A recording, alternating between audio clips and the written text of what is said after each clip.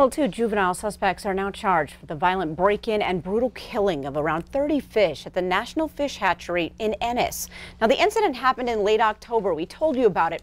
The Madison County Sheriff's Office tells us that after MTN News spread the word across the state, tips led them to the two suspects. Now, both suspects are non-Madison County residents. They are charged with felony aggravated cruelty to animals and 2 misdemeanors. Now, the investigation is still ongoing, pending restitution.